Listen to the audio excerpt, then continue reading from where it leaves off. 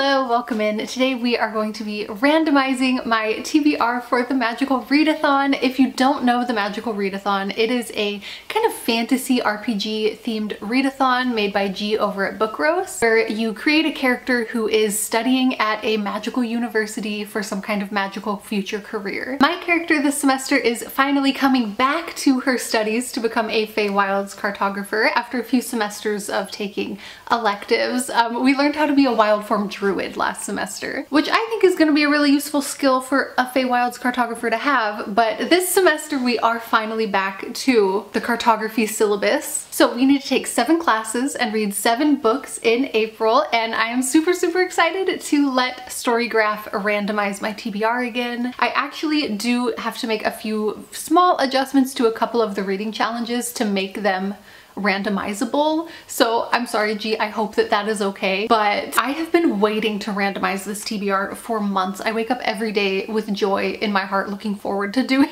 this. So I wasn't gonna give that up and I had to do what I had to do, okay? So basically how it's gonna work is I'm going to go onto Storygraph, and when you load the page for Storygraph, it automatically generates 5 books from your TBR list that show up like on your homepage. So basically I will be picking a challenge, and then whatever book pops up on that list that fits that challenge will be the book that I read in April. So the first class that I need to take is Elemental Studies, and we'll be learning how to call lightning. So we are going to open Storygraph.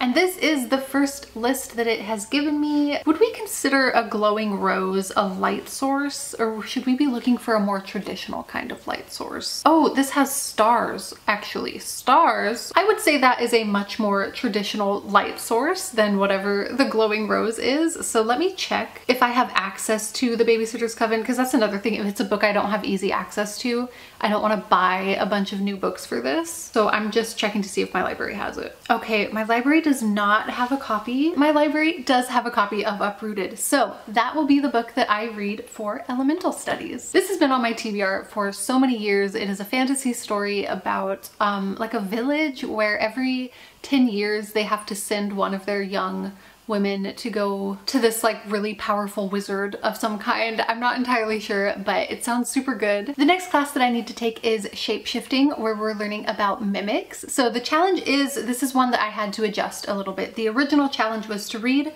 from an author who blurbed your last 5-star read, which is obviously kind of impossible to randomize because there's only one author who blurbed my last 5-star read. So I am adjusting this a little bit to say the first book that comes up that is blurbed by an author who has been a 5-star for me in the past, right? I think it's still gonna be a little challenging actually, but definitely easier than it would have been. So none of these have blurbs on the cover that I see.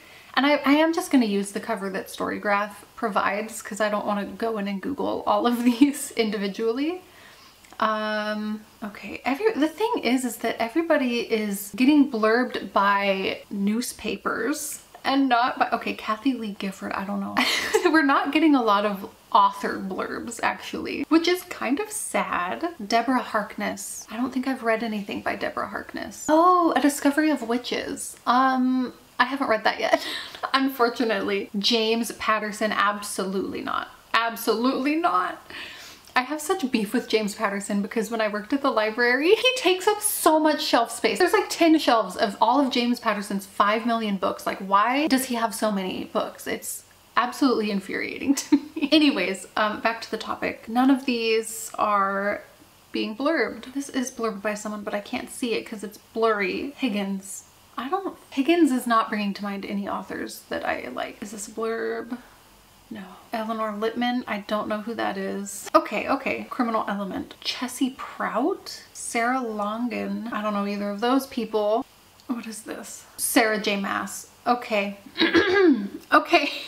I hate that Sarah J. Maas is the author that I have to like label as being my previous 5-star read author, but she was, okay? And we can't lie about that. The Falconer by Elizabeth May, which is actually a book that I've been really looking forward to for a really long time. This is like one of the first books I'm pretty sure I put on my TBR when I started BookTube. This is, I'm pretty sure, like a historical fiction fantasy. It's set in Scotland and I think it has to do with fairies. And the main character is like a fairy hunter because the fairies are bad. Which, oh my gosh, this works so well with my career because I'm gonna be a cartographer for the Fae realms, so I need to learn about the fairies, right? The next class that I have is Animal Studies, where we are learning about pebble ducks, and that is a book that has a yellow title, which should be pretty easy to randomize. So let's go ahead and refresh. Okay, no yellow titles so far. Oh my god. A Tyranny of Petticoats? Okay, actually I'm super excited about this. This is a short story collection with like historical fiction and fantasy stories about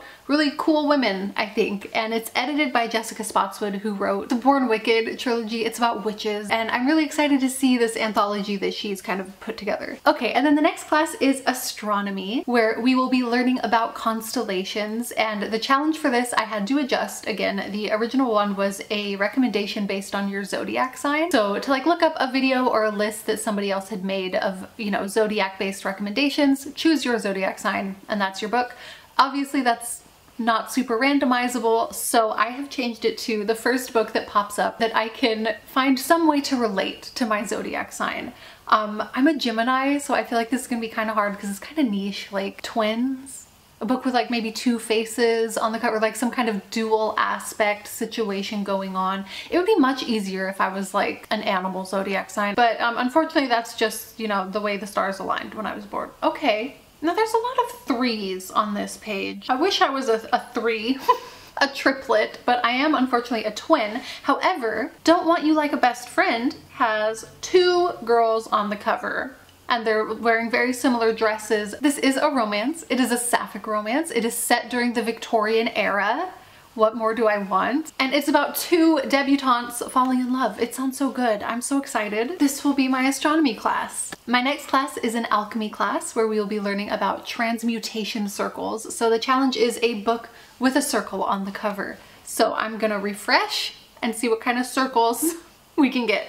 Ooh, okay. This is so vague actually.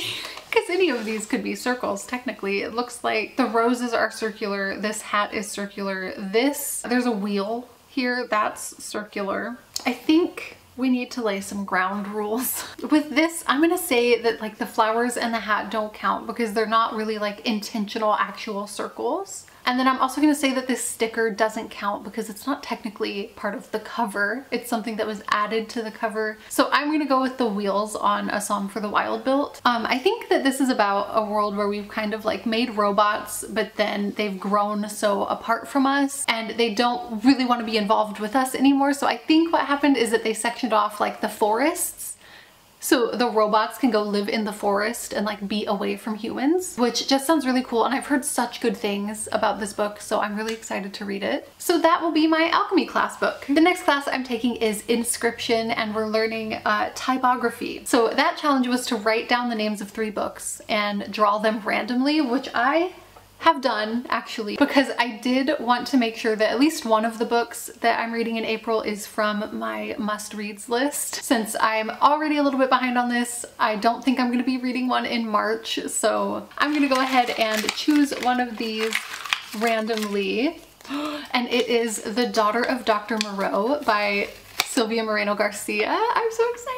I love Sylvia Moreno Garcia, so I have been really looking forward to reading this book, but I didn't want to read it until I read the actual Island of Dr. Moreau, which is like a classic, kind of like a sci-fi novel. And I read it for class a few semesters ago, so finally this book, I can read it. Basically, this book is a lavish historical drama reimagining of the Island of Dr. Moreau set against the backdrop of 19th century Mexico. It's gonna be so good. I'm so excited for this. The book that made me fall in love with Sylvia Moreno Garcia was Mexican Gothic, and I think that this has a really similar kind of premise, and I just love that she's taking these like kind of classic Gothic horror stories and like reimagining them with a Mexican cultural history, because I think that taking them out of their original kind of white European boxes and using them to explore different sides of history is really, really, really cool. So I am very excited for this book to be my inscription class. Okay, and then the last class that I will be taking is a demonology class where we will be learning about pacts and contracts with demons.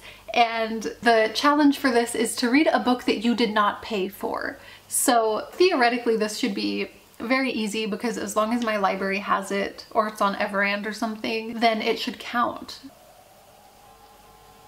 Oh my god, we have an emergency alert. Oh, there is no danger. It's a test. That scared me. Okay, well, this alarm might be going off for the rest of the video. I don't know if you can hear it or not, but it's kind of creepy. But we're just gonna go ahead and do this last challenge. Okay, so let's check Grave Maidens. I don't know if they're gonna, I kind of hope they don't because I'd rather read The Changeling. Maybe I will just, oh good. We don't have that book. The Changeling. Do we have The Changeling? We do. We have an audiobook of The Changeling, which is perfect. The Changeling, as far as I know, is kind of a horror story, but I think it also has elements of like magical realism and like Goodreads says urban fantasy mixed in. I'm not entirely sure. And it's about a man whose wife, I guess, like vanishes into thin air and he goes looking for her. And I'm gonna read it because I don't think I can succinctly like paraphrase this plot line. It says his quest, which begins when he meets a mysterious stranger who claims to have information about Emma's whereabouts, takes him to a forgotten island, a graveyard full of secrets, a forest where immigrant legends still live, and finally back to a place he thought he had lost forever.